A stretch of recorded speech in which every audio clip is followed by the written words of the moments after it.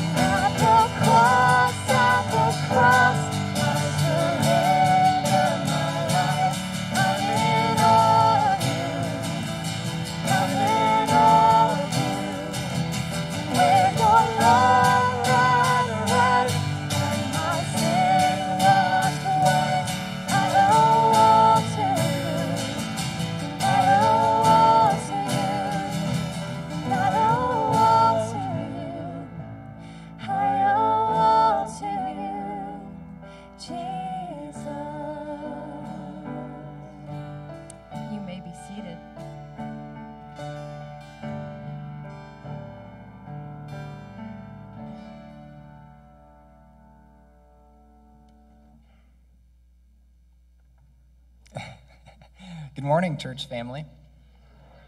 Summer is a great time for so many things. Barbecues, going to the pool, and garage sales, just to name a few. My family is planning to have a garage sale soon, and I'm actually pretty excited for it.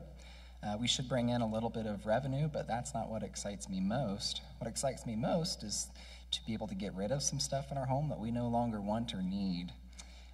I'm not sure about you, but in our house, stuff accumulates quickly when we aren't paying attention to it. In a small way, a garage sale gives you an opportunity to simplify your life. The things you get rid of, you'll no longer have to see or think about. You and your home will feel refreshed. I believe communion offers a similar opportunity to get rid of some things that we don't need and focus on Christ and once again be filled with the Holy Spirit. It's unfortunate how quick our lives, like our homes and storage rooms, can fill up with things that we don't need, things that distract us from hearing God's voice. And since we fill up with these things so quick, we must often and regularly assess our lives and clean out what we don't need. Doing so makes more room for Jesus, more time for prayer, more time for fellowship, and also a clearer conscience. Our time and thoughts are no longer focused on the clutter that fills our hearts, and with this extra energy, we can dedicate ourselves to focusing on God and His plans. In Matthew 6, Jesus says, "Do not store up for yourself treasure on earth where moth and rust destroy, and where thieves break in and steal, but store up for yourself treasures in heaven where moth and rust do not destroy, and where thieves do not break in and steal. For where your treasure is, there will your heart be also." During communion, we should examine our hearts, admit our sins, and ask the Lord to help take away the things that we do not need, to simplify our life so that there can be more room for Him. And we can also ask the Holy Spirit to fill ourselves with His fruit, with love, joy, peace, patience, faithfulness, and the rest. Communion is also a time where we can simply thank Jesus for His sacrifice, because without His sacrifice, we would simply have no hope. But because of Christ's sacrifice, we have hope for this life, true purpose here on earth, and hope for eternal life with Christ in heaven. So this summer, as we work to declutter our homes, I pray we also make time to declutter our hearts and make more room for God. Here at Lawrence Heights, we practice open communion, and we invite anyone who's accepted Jesus as their Lord and Savior to partake with us. In a moment, the communion tray will be extended to you. Please take a stack of 2 cups. The bread is in the cup underneath the juice, and know that special care was used in preparation. Let's pray. Lord, we come before you thankful. We are thankful for your sacrifice that allows us to enter into a relationship with you and receive salvation as your free gift. We come before you humbled, confessing that you are our Lord and Savior. Lord, on earth, few things seem reliable, but we know we can always trust and rely upon your sacrifice for us. As we take this bread and the juice, may we remember your sacrifice. Help us to live a life worthy of your calling until you return. It's in the name of Jesus that we pray. Amen.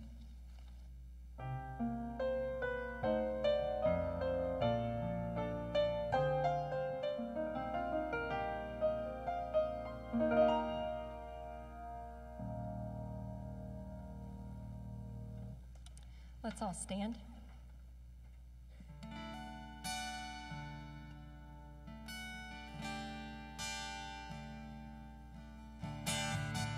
You are the Word at the beginning, one with God, the Lord Most High.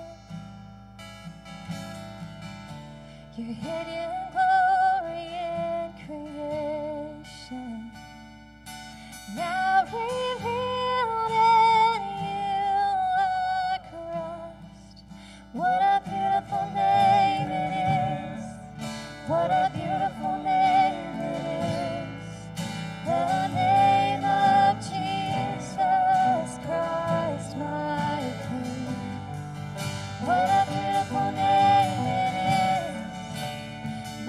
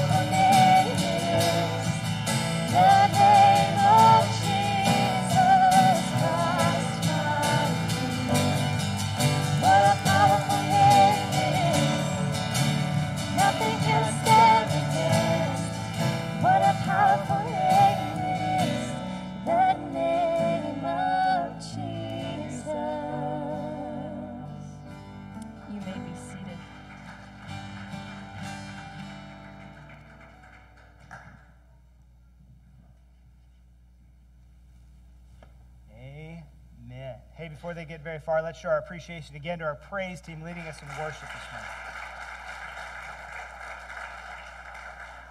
Thank you so much. And once again, good morning to you, church family. How are we doing today?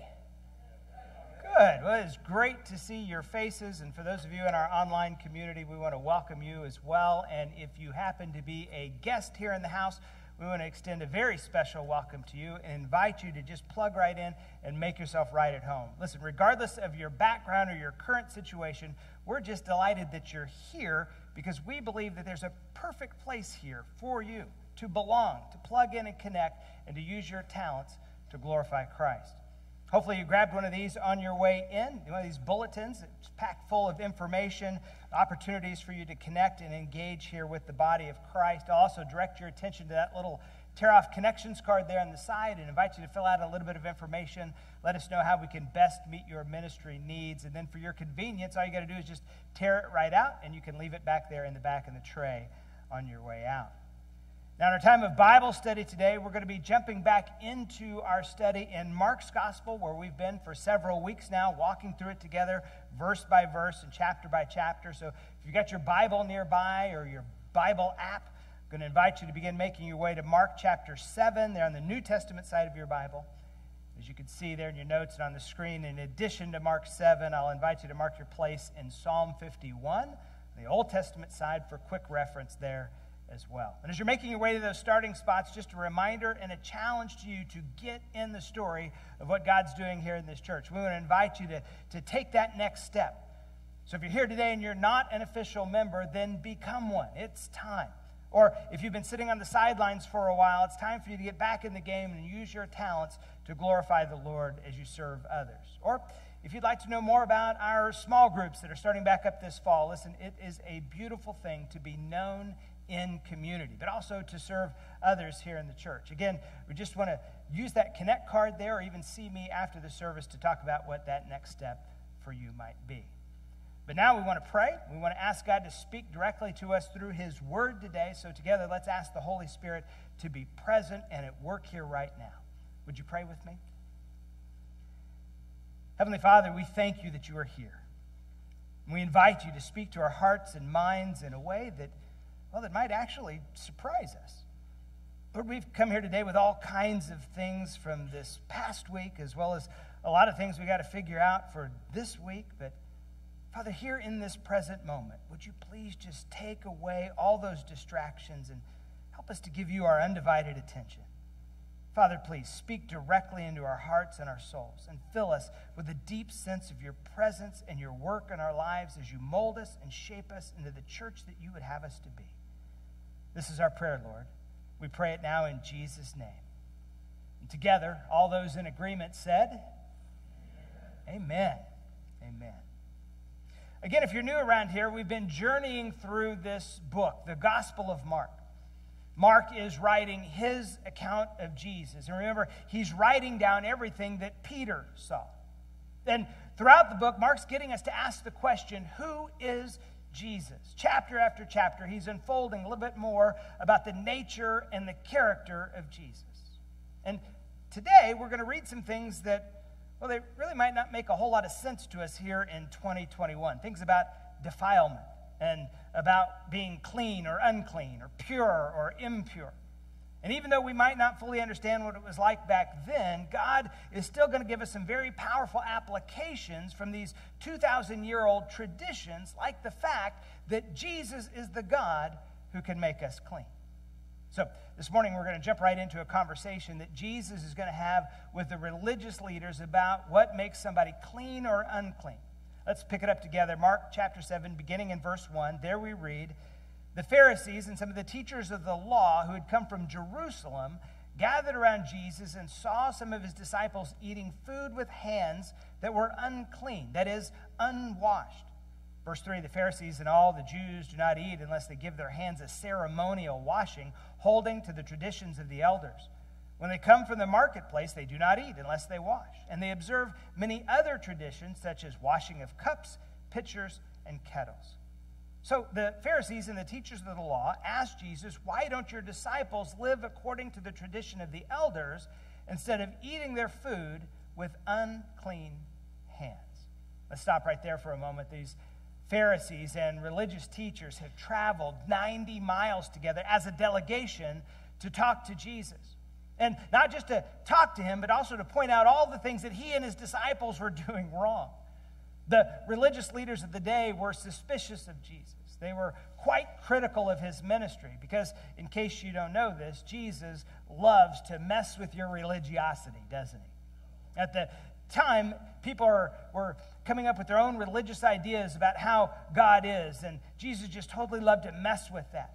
And here we're going to see he's going to mess with the idea of what they've called pure and impure, clean or unclean, defiled or undefiled. He's also going to talk about the word tradition like 5 times in this very short passage. You see, the Pharisees were really into their traditions. They're really into this whole idea of washing. They actually had 65 pages in the Mishnah about ceremonial washing alone. To be clear, this isn't a hygiene issue here. No, it was a tradition built upon a tradition that was built upon other traditions. And in our time together today, we're going to see that these traditions had become so pervasive and so powerful that they actually became like law. The only way that you could connect with God was to wash and wash and wash. So listen, if you're a clean freak here today or a germaphobe, you totally love the Pharisees and what they were saying back in the day. But let's just stop for a minute and think about traditions and how they get started in the first place. Because typically, traditions start out with something good, right? But then traditions can kind of morph into something that's actually counter to what the whole original idea was. For example, let's look at Thanksgiving. I don't know about you, but Thanksgiving is one of my most favorite holidays. You get together with family and friends. There's all this incredible food.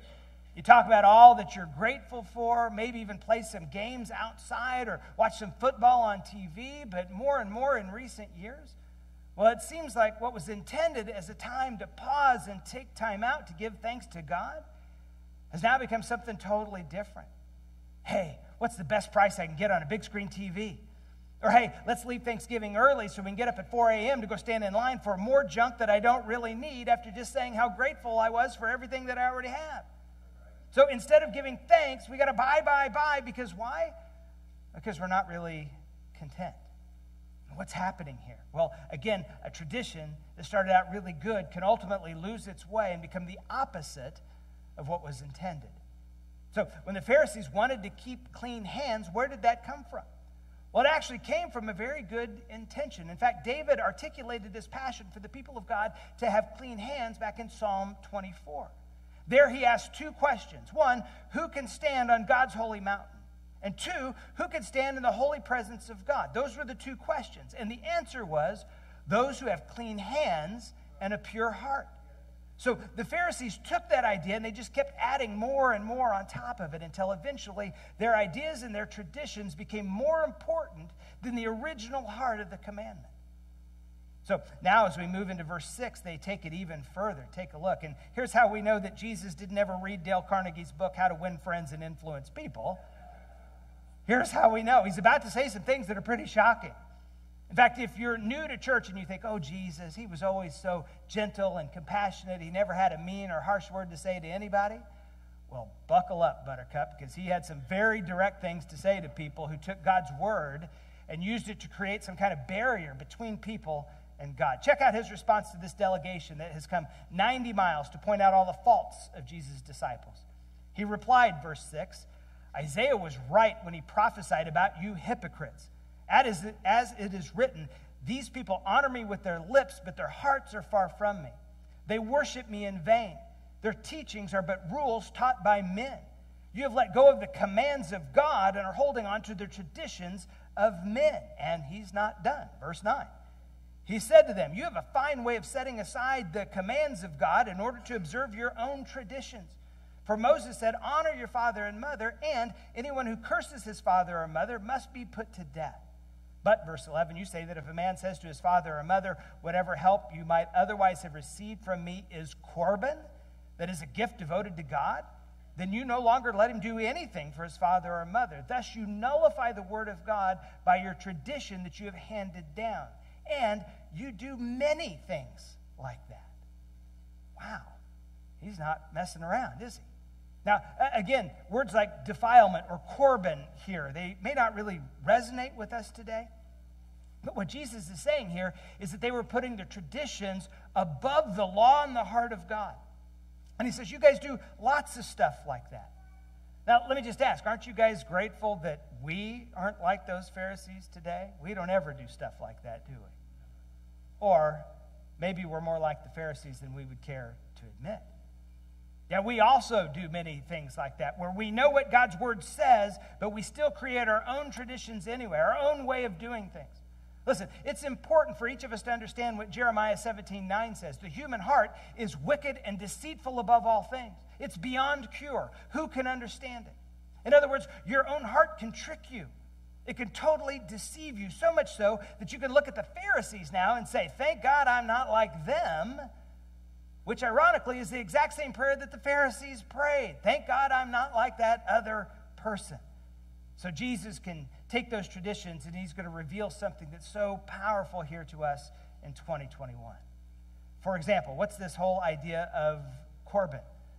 Well, Jesus was pointing out the fact that they had so many traditions that basically invalidated God's word.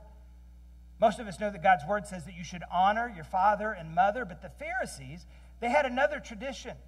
You see, if you wanted to take your house and dedicate it to God, then you could say that your house was Corban.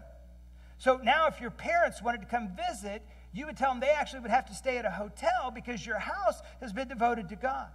And in that tradition that they created, it violated the commandment to honor your parents and to take care of them. And Jesus said that's just one of many things that they did like that. So what does that tell us about what the human heart does when we create traditions that just serve our own purposes? Well, if you're a note taker here this morning, you could write down this simple idea. Point number 1 there in your notes. We have an infinite capacity to rationalize our sin. We have an infinite capacity to justify our own actions. Actions that make us look clean on the outside, but in reality, we're unclean. We're quite good as a people at looking for loopholes in laws or commands or the heart of God that we don't really want to follow. Like, for example, I doubt that any of you declared your property to be Corban, but when you did your taxes this year, maybe you were thinking, I really don't like our government. I certainly don't trust our government, and I really don't like what our government's going to do with my money, so here's what I'm going to do. I'm just going to change a few of these numbers here and keep some of this money for myself. So by an act of dishonesty and fraud and deceit, you've justified your behavior because you didn't want something else to happen. And at first, maybe you felt a sense of conviction, like, this is wrong. It's not the truth, and I'm a Christian after all. But before long, that feeling of conviction just kind of faded away. And now you're almost bragging among your friends about how you're sticking it to the man, right? Or maybe for you, it's a relationship. And you're thinking, you know what, it's okay because, we are going to get married someday. Sure, we're living together, and I know that's not what God wants, but you know what, our situation is just a little bit different than other people's. I'm sure God understands because we're under his grace and all, right? Again, you felt some conviction about it at first, but then you rationalized it by saying, well, everybody's doing it these days, and we're not as bad as that other couple over there, so we're good, right?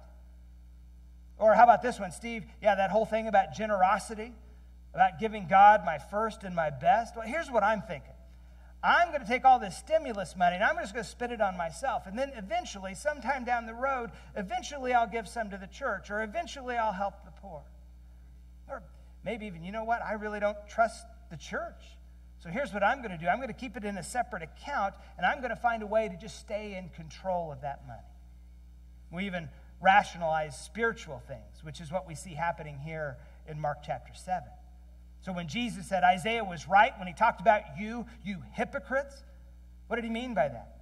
Well, quite literally, it means you actors, you pretenders.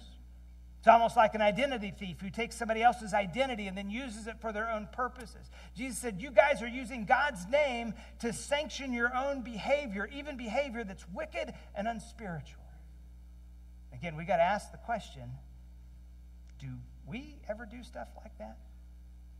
Well, as the people of God, we need to be very careful to not look at a command of God and say, you know what, I know what God says, but for my situation, here's what I think, or here's what I believe. I mean, here's one of those little lies that Satan whispers in our ears. People say this to me all the time. Pastor, I was praying in my prayer closet, and in that prayer, this is what God said to me. God said to me that he wants me to be happy. So, I'm leaving my husband, or I'm leaving my wife, or I'm blank. You fill in the blank.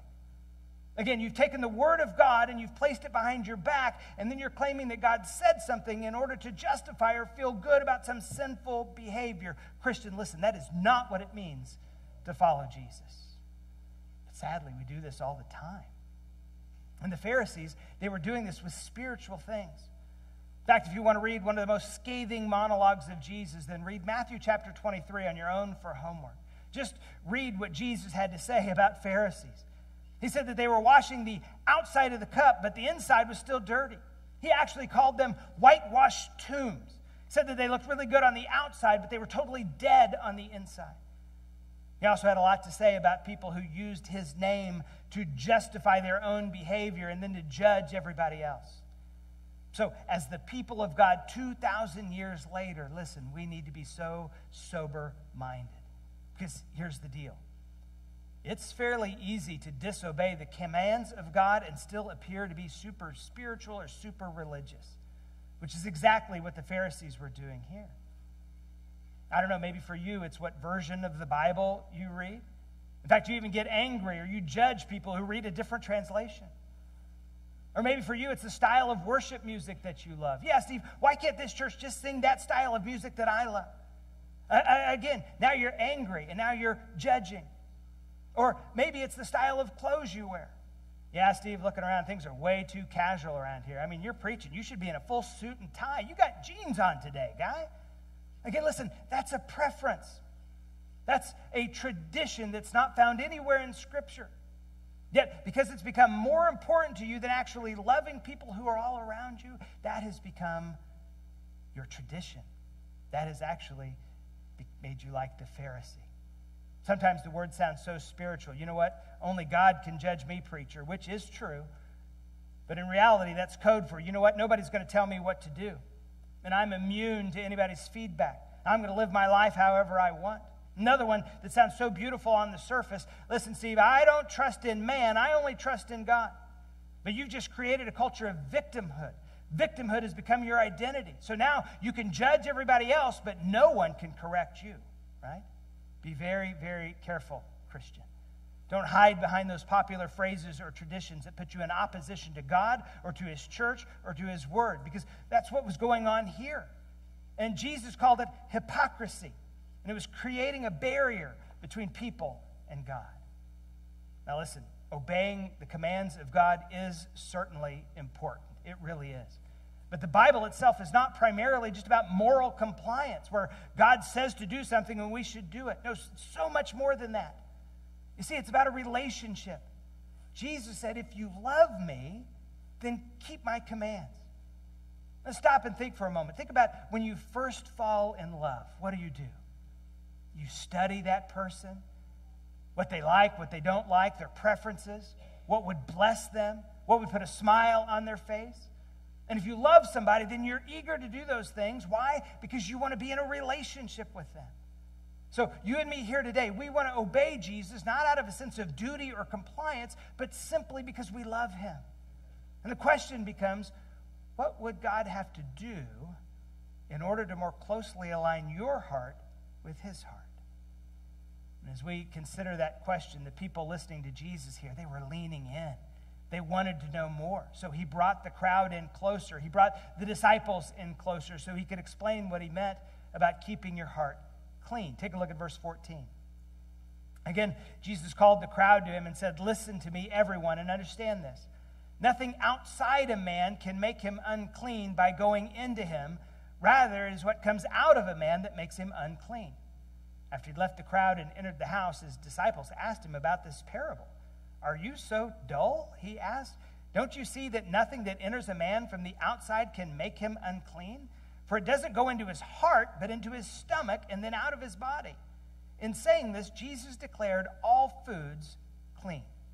He went on, what comes out of a man is what makes him unclean.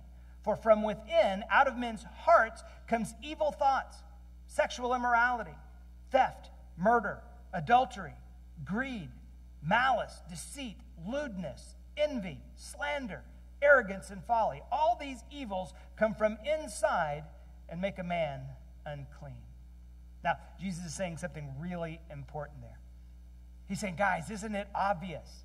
Isn't it self-evident that what you eat doesn't make you unclean? Because what you eat doesn't even go to your heart. It goes from your hand to your mouth to your stomach and then to the sewer. That's how the body and the digestive system works. So in a sense, he's declaring all things clean here. So when people say, hey, as a Christian, you're not allowed to eat certain foods, just know that here and in the book of Acts, we see that every food has been made clean for us to eat because Jesus fulfilled the ceremonial law of the Old Testament. So just know that you can eat whatever you want. But that doesn't mean that it's always going to be good for you.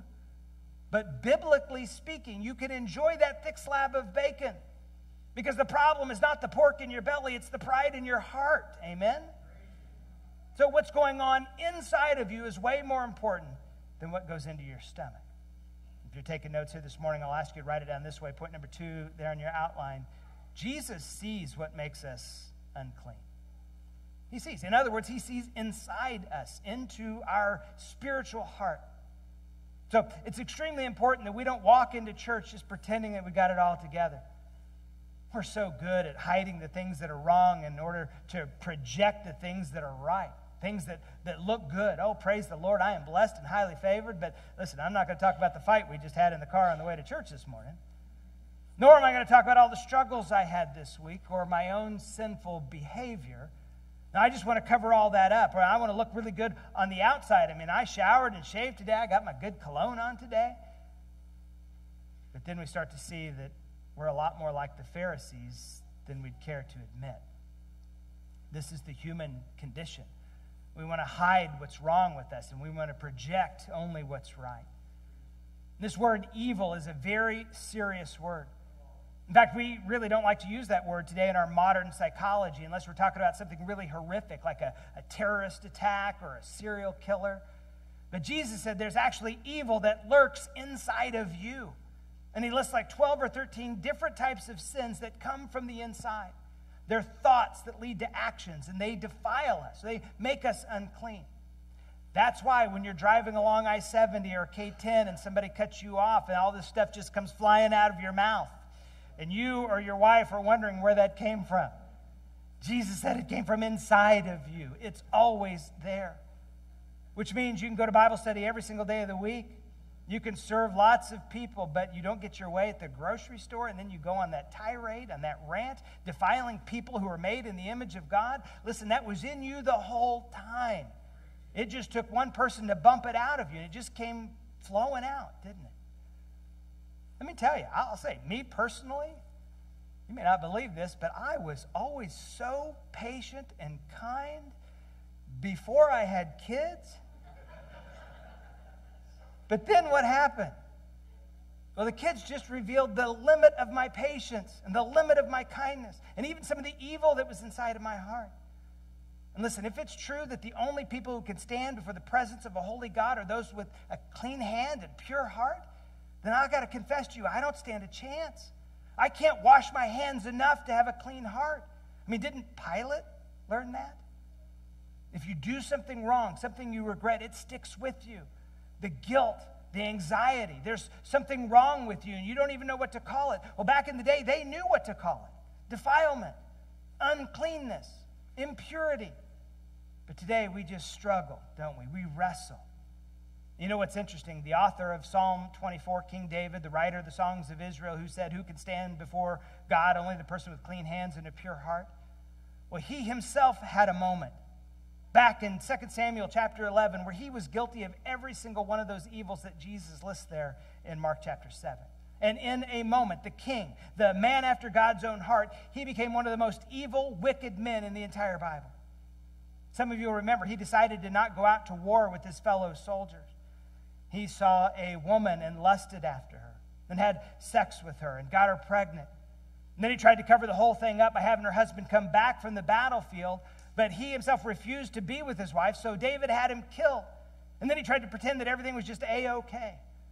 So stop and think that through. In just a matter of weeks, David was guilty of all of these sins: apathy, pride, entitlement, lust, adultery, abuse of power, theft, deception, manipulation, cover-up, conspiracy, murder, and justification. In fact, Uriah was more honorable drunk than David was sober. And then when Nathan came to him and said, "David, you are this man," David realized that he'd been living with the stain of his sin under his priestly robes. As he reflected back on how he got there and how he might be able to get out, that's where he wrote Psalm 32 and Psalm 51. Earlier, I asked you to mark your place in Psalm 51. Keep your finger there in Mark 7, because we're going to be coming back. But together, let's go to Psalm 51 right now. Let's see what it's like for a person who wants to have clean hands but doesn't. How can they be made clean? I want you to listen to the heart and mind of this king who's stuck. Here's how he begins this song, a song that would be sung for all of Israel, so everybody would know. Psalm 51, beginning in verse 1, "Have mercy on me, O God, according to your unfailing love. According to your great compassion, blot out my transgressions. Wash away all my iniquity and cleanse me from my sin. For I know my transgressions, and my sin is always before me. Against you, you only have I sinned and done what is evil in your sight, so that you are proved right when you speak and justified when you judge. Surely I was sinful at birth, sinful from the time my mother conceived me." In other words, David's saying there's something seriously wrong with me. Listen, I want to have clean hands. I want to have a pure heart, but I don't. God, I need you to blot out my transgressions, because you're justified when you judge me. I really do deserve punishment. I deserve hell. And then he says, listen, I was sinful at birth, even when I was conceived. What's he saying there? Well, again, because of Adam's sin in the garden, that sin has come to all of us. So we're not born into a sense of purity at all. Sin has already taken root in our hearts, and it's just waiting to come out. You parents and grandparents, you know that's why your 2-year-old automatically just says mine, right? You don't have to teach them to be selfish. That selfish nature is in all of us. And today, it's a popular phrase that people like to use all the time. They like to say, well, I was just born that way. They say that to justify the desires of their heart, wherever their desires take them. But when David said, I was born that way, it wasn't an affirmation of the lifestyle that he wants to live. No, it's a cry for mercy. God, please save me from my desires. God, save me from the evil that's lurking in my heart. God, please help me. And as the people of God, if we could be honest, we may even believe that God's forgiven our sin, but yet if we're transparent, we still feel that sense of uncleanness, that sense that we're a fake, that we're a hypocrite. Now, we're going to talk about how God resolves this in a moment, but first let's flip back to Mark chapter 7, because we're going to see Jesus travel to another place where he's going to meet an unclean woman from an unclean country whose daughter is filled with an unclean spirit. Earlier I said that Jesus is going to mess with your religiosity and your religious boundaries. Here, he's going to cross a line that so-called religious people would never cross. And not only is he going to destroy the boundary between what's clean and unclean when it comes to food, he's also going to destroy the boundary of what's clean and unclean when it comes to people. Verse 24. Jesus left that place and went to the vicinity of Tyre. He entered a house and did not want anyone to know it. Yet he could not keep his presence secret. In fact, as soon as she heard about him, a woman whose little daughter was possessed by an evil spirit came and fell at his feet. The woman was a Greek born in Syrian Phoenicia. She begged Jesus to drive the demon out of her daughter. First, verse 27, let the children eat all they want, he told her, for it is not right to take the children's bread and toss it to their dogs. Yes, Lord, she replied, but even the dogs under the table eat the children's crumbs. Then he told her, for such a reply, you may go. The demon has left your daughter. She went home and found her child lying on the bed and the demon gone. So what is going on here? Well, Jesus travels about 50 miles to this place called Tyre. And he's trying to be in a secret place, but this woman finds out that he's in town. She's desperate. Her daughter is possessed by an unclean spirit. And so she begs him to cast the demon out. And Jesus has this really interesting response here. He was like, well, listen, I've come for the children of Israel, so it wouldn't be right to give bread that they deserve to the puppies that are at the table. Wow, what's Jesus doing there? He's actually putting up a barrier, isn't he? Why in the world would he do such a thing? Because remember, in the first part of the chapter, it was the religious leaders who were putting up a barrier. But now, here, Jesus is the one putting up a barrier.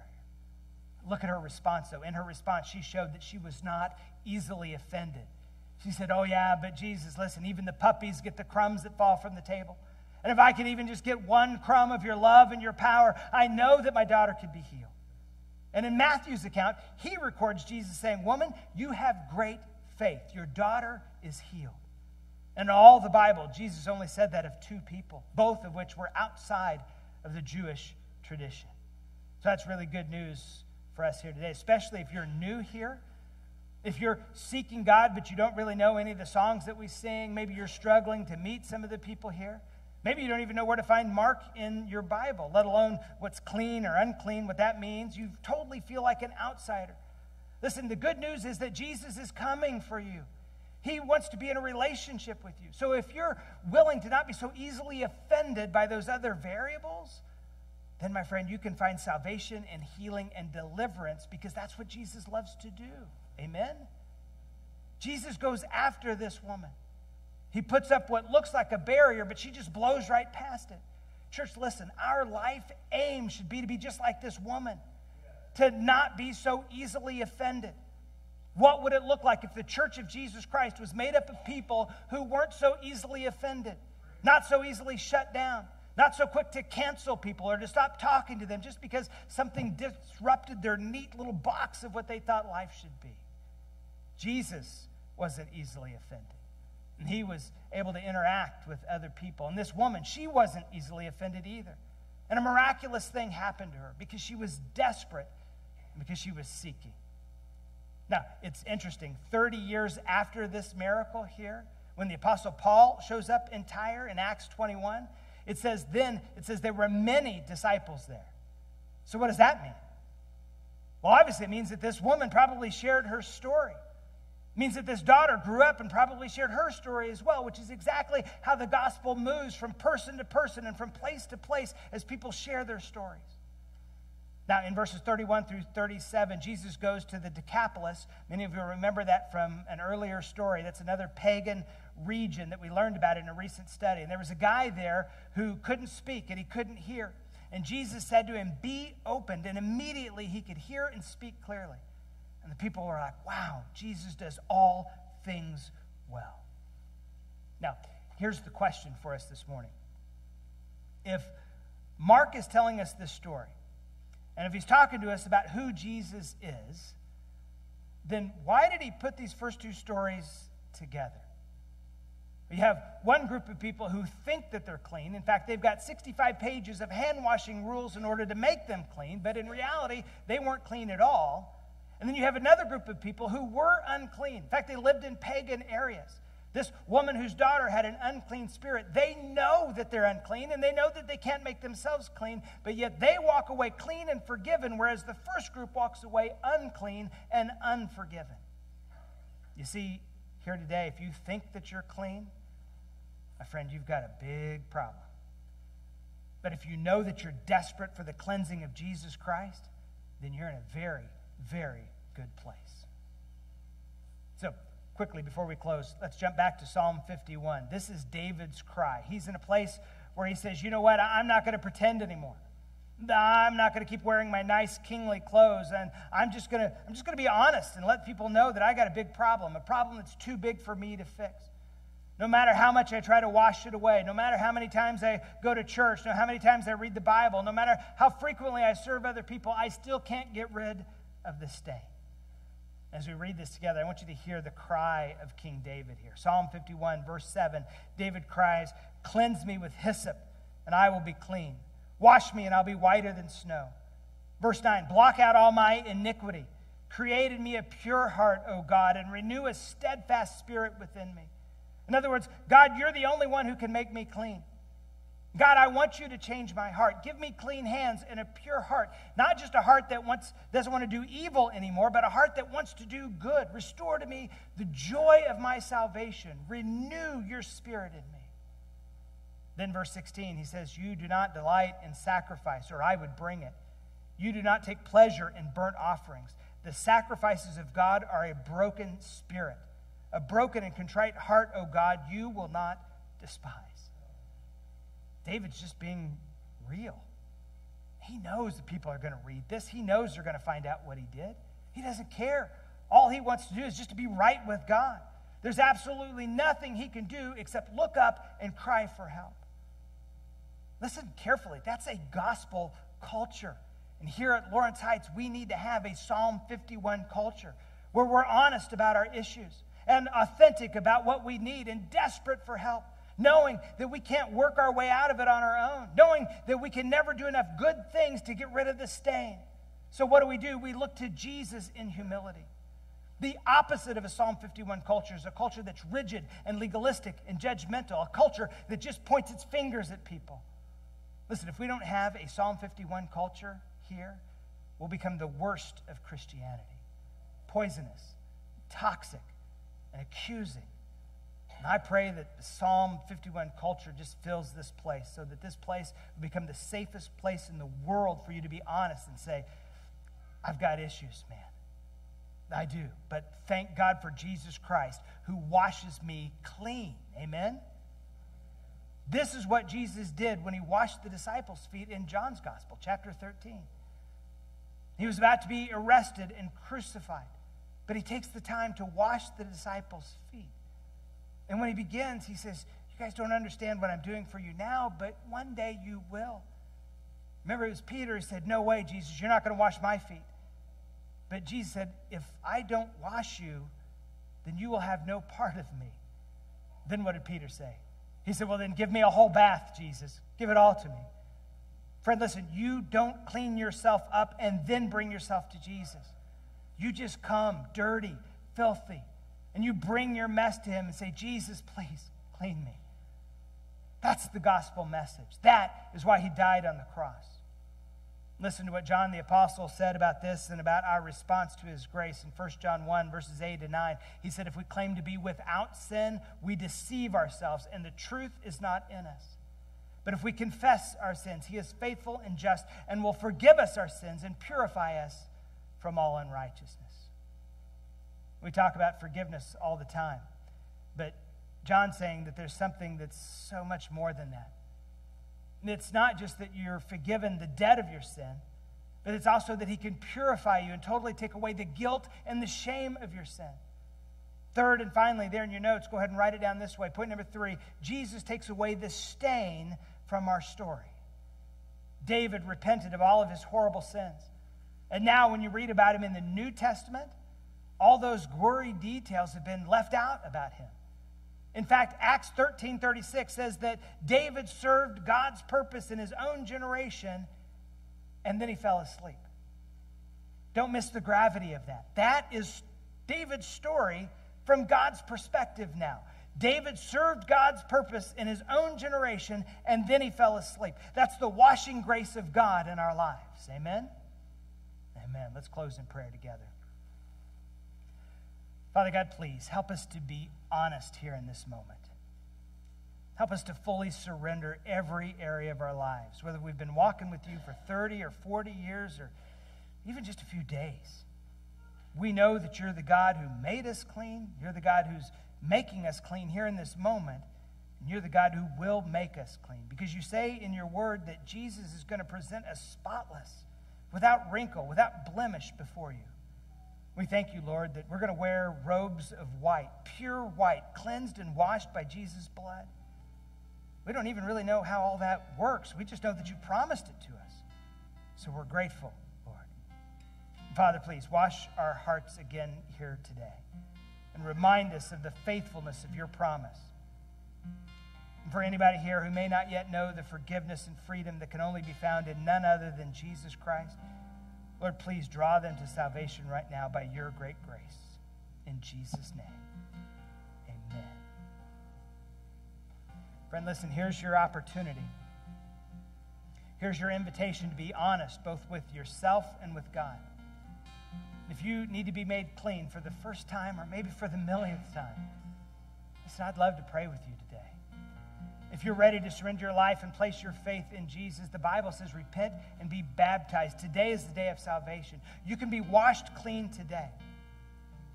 Or maybe you have some other need that you just like prayer for. Or maybe you'd like to officially make this your church home. Again, here is your opportunity.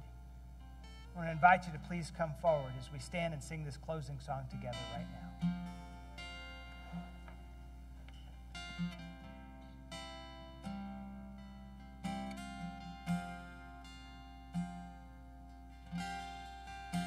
We bow our hearts, we bend our knees.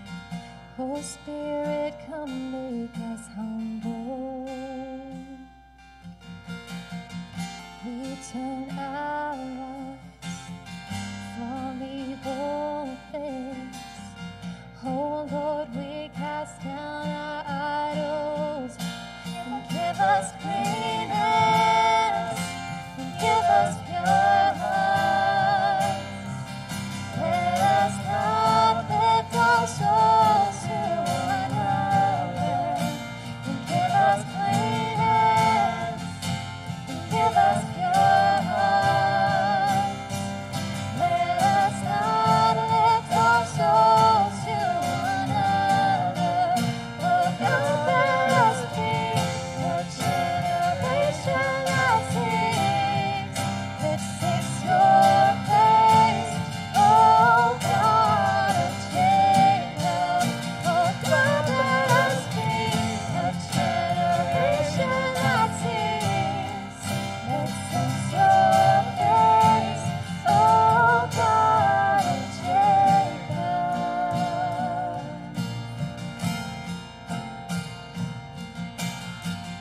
We bow our hearts, we bend our knees. Holy Spirit, come make us humble. We turn our eyes from evil things. Oh Lord, we cast down our idols and give us clean hands and give us pure hearts. Let us not lift our souls to another and give us clean hands and give us pure hearts. Let us not lift our souls to another. Oh God, let us be a generation that sings your praise. Oh God of Jacob. Oh God, let us be a generation that sings your praise. Oh God of Jacob. Have a great week.